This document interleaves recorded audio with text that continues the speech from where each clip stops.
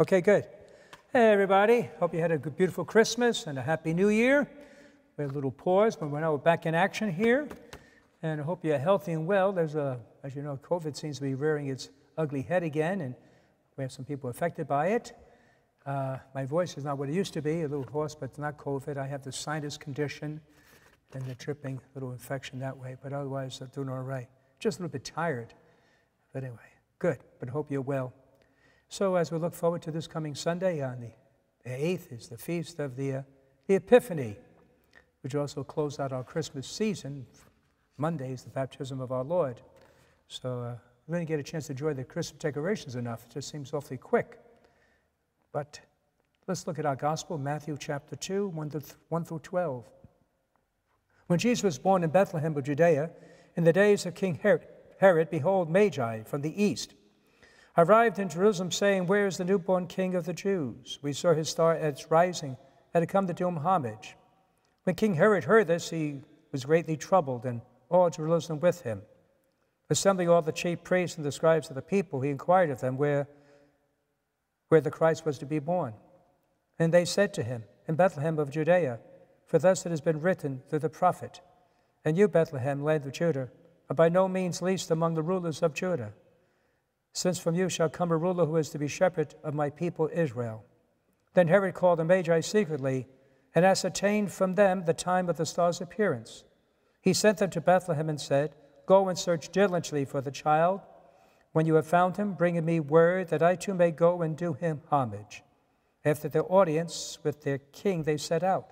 And behold, the star they had seen at its rising preceded them, until it came and stepped over the place where the child was. They were overjoyed at seeing the star, and on entering the house, they saw the child where the child was. And they saw the child with Mary, his mother. They prostrated themselves and did him homage.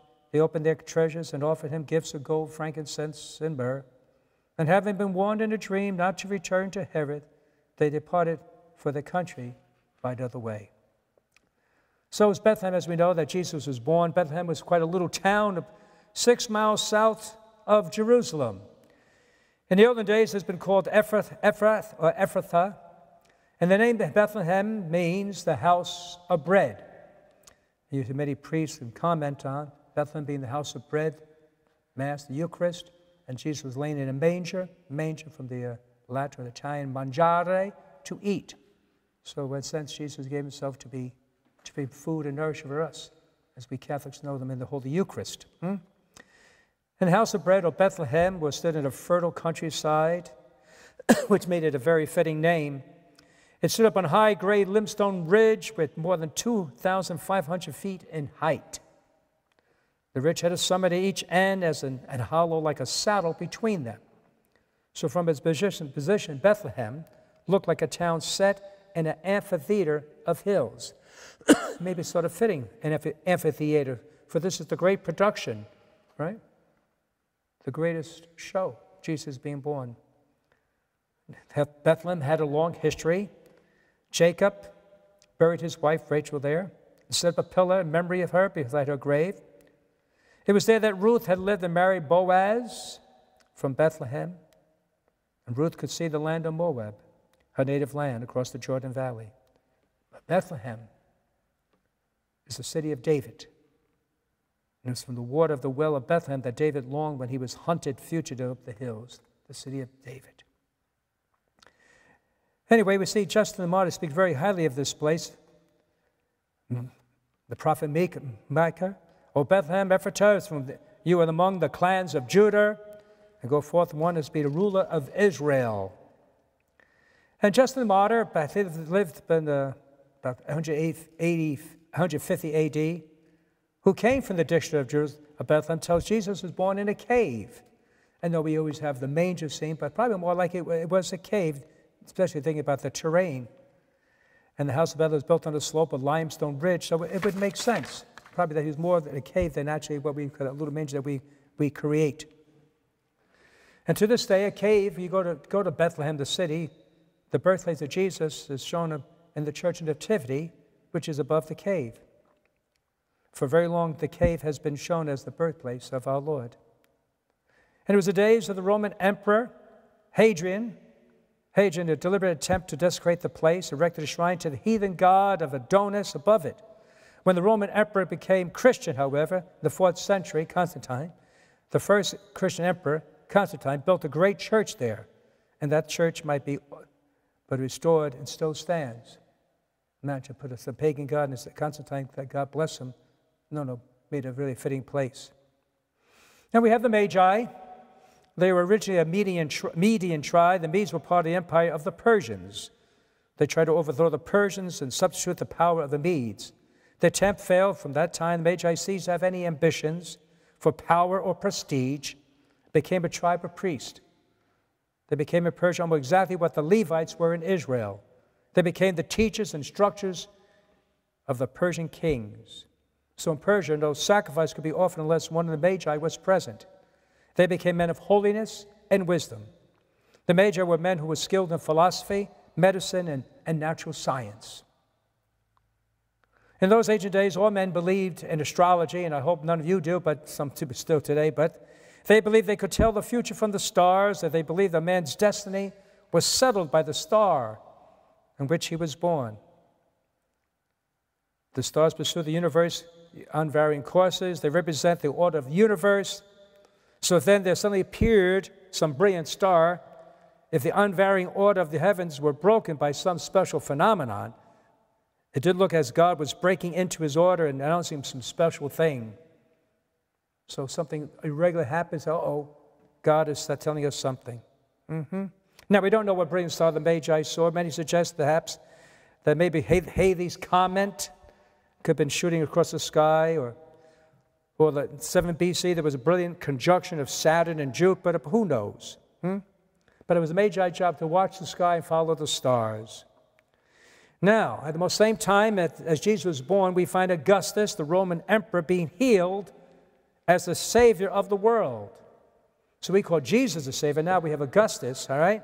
He's being healed. And the Roman poet Virgil, sort of known, declared this period as the Messianic Eclogue, the golden days to come. So now we have this diversity.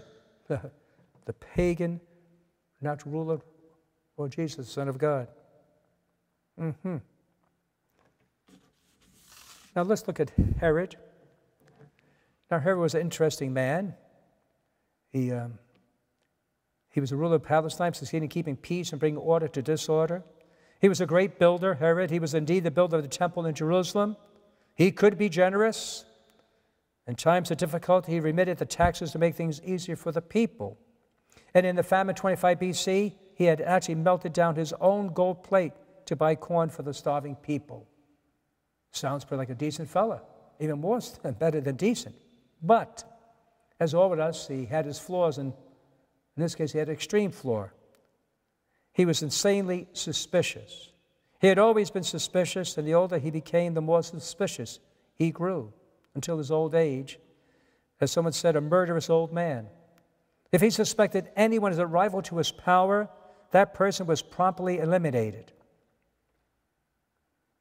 He murdered his wife, Miriam, and his own mother, Alexandra, his eldest son, and 2 other sons, Alexander and Aristobulus.